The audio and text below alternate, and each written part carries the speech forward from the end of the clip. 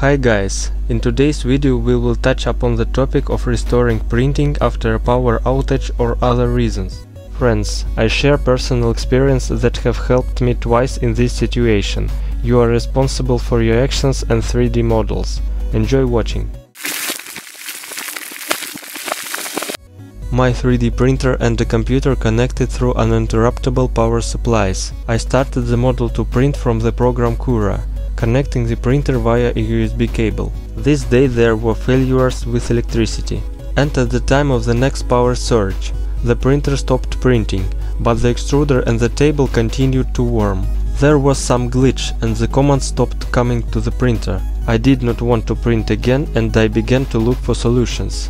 If the display works, you need to record the coordinates of XYZ. This will greatly help to continue interrupted printing. Be sure to immediately turn on the heating table to operating temperature so that the model does not come off. The extruder is heated to the melting temperature of the plastic. Then raise the axis Z for a few millimeters.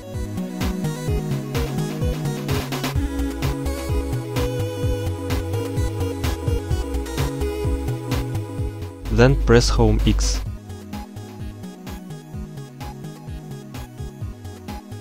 And immediately reduce the temperature of the extruder.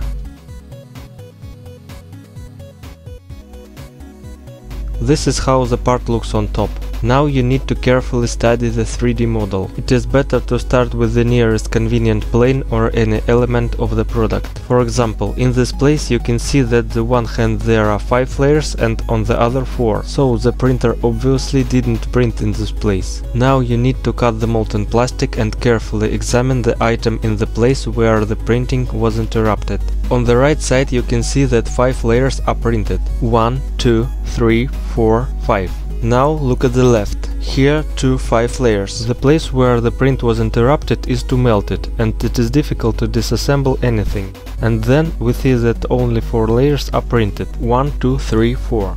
Now we know where to look and go to the computer. Open the model in the slicer. You need to determine the layer number. To do this, use the slider. Here is the surface from which the report was conducted. It is 28 layer. Add 5, so 33 layer is what we need. This is where the print stopped. It is very important that the location and scale of the model are the same as when printing. If you have a saved G-code file, we need it. The other slider shows the trajectory of the nozzle. You can see anything clearly. Next, we have another task. To make the printer start printing from this place. To do this, you need to edit the G-code file.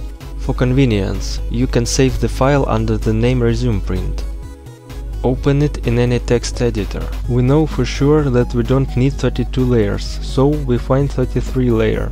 We type in the search, layer 33, and remove all layers before it. To speed up this process, put the cursor at the end of the line, clamp the shift using the slider back at the beginning, click at the beginning of the line of the 0 layer and delete. It should be like this. Save the file. To make changes to the G-code file, download and install the program RtQfXg. Link to the official website I will leave in the description of the video.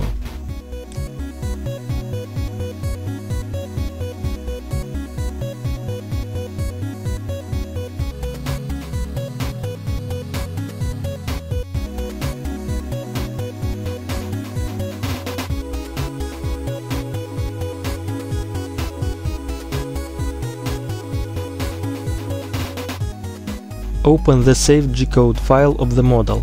The code visualization opened. Light lines indicate the movement of the nozzle.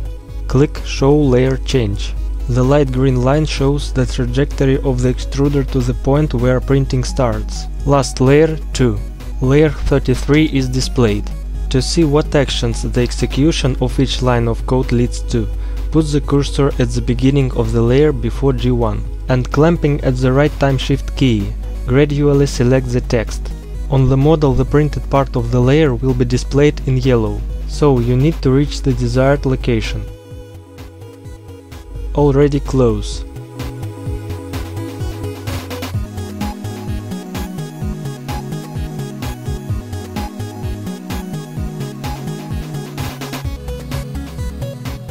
Let's stop at this place. Delete the selected code fragment. Let's make some changes. Team G0 is idling. That is, simply moving the extruder without extruding plastic.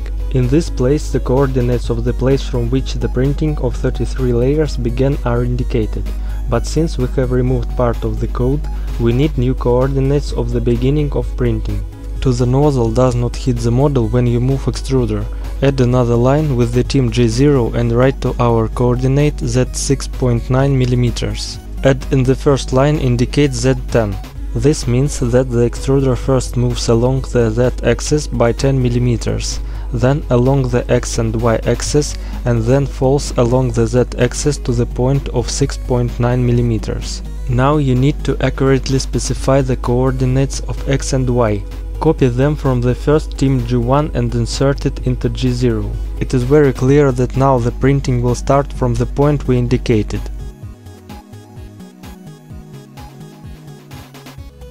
Save the G-code file.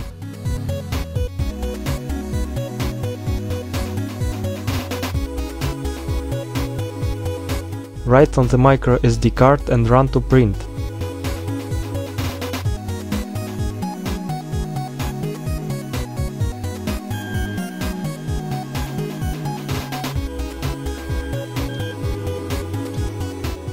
Drum roll.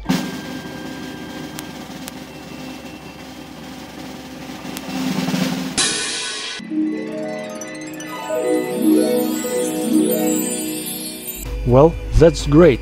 The printing continued from the same place. A little later we'll see what happened.